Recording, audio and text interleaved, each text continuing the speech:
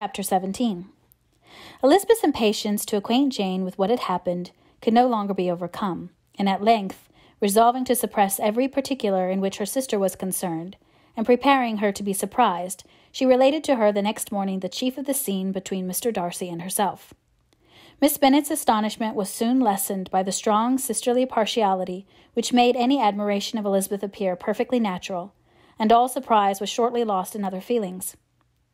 She was sorry that Mr. Darcy should have delivered his sentiments in a manner so little suited to recommend them, but still more was she grieved for the unhappiness which her sister's refusal must have given him. "His being so sure of succeeding was wrong," said she, "and certainly ought not to have appeared, but consider how much it must increase his disappointment." "Indeed," replied Elizabeth, "I am heartily sorry for him, but he has other feelings, which will probably soon drive away his regard for me. You do not blame me, however, for refusing him." "Blame you? Oh, no." "But you blame me for having spoken so warmly of Wickham?" "No. I do not know that you were wrong in saying what you did.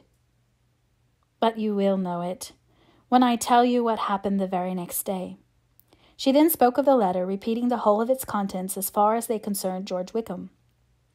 What a stroke was this for poor Jane, who would willingly have gone through the world without believing that so much wickedness existed in the whole race of mankind, as was here collected in one individual. Nor was Darcy's vindication, though grateful to her feelings, capable of consoling her for such discovery. Most earnestly did she labor to prove the probability of error, and seek to clear the one without involving the other. "This will not do," said Elizabeth. "You never will be able to make both of them good for anything. Take your choice, but you must be satisfied with only one. There is but such a quantity of merit between them, just enough to make one good sort of man, and of late it has been shifting about pretty much. For my part, I am inclined to believe it all Darcy's, but you shall do as you choose." It was some time, however, before a smile could be extorted from Jane. "I do not know when I have been more shocked," said she. "Wickham so very bad, it is almost past belief. And poor Mr. Darcy. Dear Lizzie, only consider what he must have suffered. Such a disappointment, and with the knowledge of your ill opinion too, and having to relate such a thing of his sister. It is really too distressing. I am sure you must feel it so." "Oh, no, my regret and compassion are all done away by seeing you so full of both. I know you will do him such ample justice that I am growing every moment more unconcerned and indifferent. Your profusion makes me saving, and if you lament over him much longer, my heart will be as light as a feather. Poor Wickham! There is such an expression of goodness in his countenance, such an openness and gentleness in his manner. There certainly was some great mismanagement in the education of those two young men. One has got all the goodness, and the other all the appearance of it. I never thought Mr. Darcy so deficient in the appearance of it as you used to do. And yet I meant to be uncommonly clever in taking so decided a dislike to him without any reason. It is such a spur to one's genius, such an opening for wit, to have a dislike of that kind. One may be continually abusive without saying anything just, but one cannot always be laughing at a man without now and then stumbling on something witty. Lizzie, when you first read that letter, I am sure you could not treat the matter as you do now." "Indeed, I could not. I was uncomfortable enough, I may say unhappy, and with no one to speak to about what I felt. No, Jane, to comfort me and say that I had not been so very weak and vain and nonsensical as I knew I had. Oh, how I wanted you! How unfortunate that you should have used such very strong expressions in speaking of Wickham to Mr. Darcy, for now they do appear wholly undeserved." "Certainly, but the misfortune of speaking with bitterness is a most natural consequence of the prejudices I had been encouraging. There is one point on which I want your advice. I want to be told whether I ought or ought not to make our acquaintances in general understand Wickham's character." Miss Bennet paused a little and then replied, "Surely there can be no occasion for exposing him so dreadfully. What is your opinion?" "That it ought not to be attempted. Mr. Darcy has not authorized me to make his communication public. On the contrary, every particular relative to his sister was meant to be kept as much as possible to myself. And if I endeavour to undeceive people as to the rest of his conduct, who will believe me? The general prejudice against Mr. Darcy is so violent that it would be the death of half the good people in Meryton to attempt to place him in any amiable light. I am not equal to it. Wickham will soon be gone, and therefore it will not signify to anyone here what he really is. Some time hence it will be all found out, and then we may laugh at their stupidity in not knowing it before. At present, I will say nothing about it. You are quite right. To have his errors made public might ruin him forever.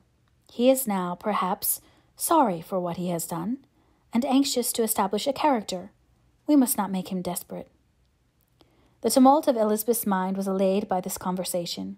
She had got rid of 2 of the secrets which had weighed on her for a fortnight, and was certain of a willing listener in Jane whenever she might wish to talk again of either. But there was still something lurking behind of which prudence forbade the disclosure. She dared not relate the other half of Mr. Darcy's letter, nor explain to her sister how sincerely she had been valued by her friend. Here was knowledge in which no one could partake, and she was sensible that nothing less than a perfect understanding between the parties could justify her in throwing off this last encumbrance of mystery.